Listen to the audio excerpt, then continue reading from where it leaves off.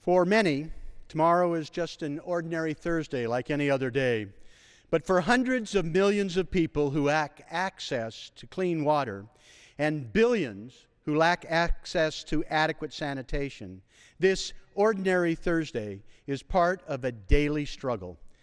But this Thursday is World Water Day, where those of us fortunate enough to live in developed countries are encouraged to reflect on just how fundamental fresh water is to our health, our children's well-being, and how much we take for granted.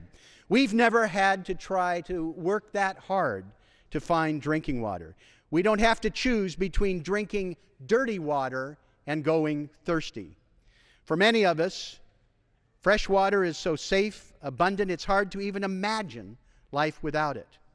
But on this World Water Day, we should reflect that every 20 seconds, a child dies needlessly from waterborne disease. Today and every day, women will spend 200 million hours collecting water. This week, 3 million students will miss school because they lack access to clean water or sanitation. Indeed, half the people who are sick around the world today are sick needlessly from waterborne disease. There is a vision, there is a knowledge to do something about it. But sadly, we don't have the resources and we actually don't have the plan. The United States is not only having an obligation, I think, to do the right thing and save lives, but it's also in our self-interest to provide access to safe water. United States security experts testified before this Congress that water problems will contribute to the instability in states important to the United States' national security interests.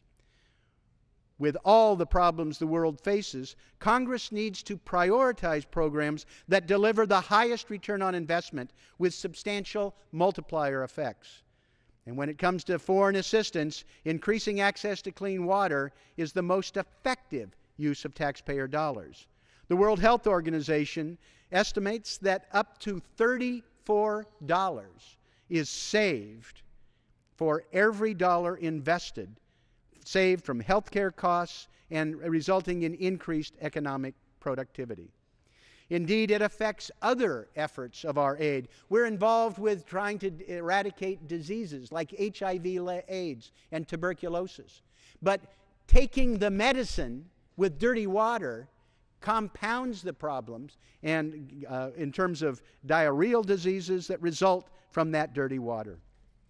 Madam Speaker, since we passed the Water for the World legislation 7 years ago, where Chairman of the Foreign Relations Committee, Henry Hyde, Senator Reid, and Senator Frist were my partners, we've increased our leadership globally.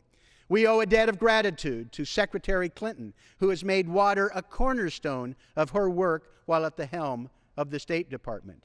But we do need to do more. And one simple step, an area where we find broad bipartisan support, is the Water for the World Act that is co-sponsored with my friend and colleague from Texas, Mr. Poe. This legislation strengthens the capacity of USAID and the State Department, increases aid effectiveness, transparency, accountability for sanitation, water, and hygiene. And it has no net cost, according to the CBO.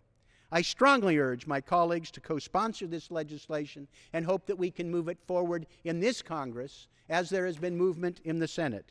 Millions of lives will be transformed.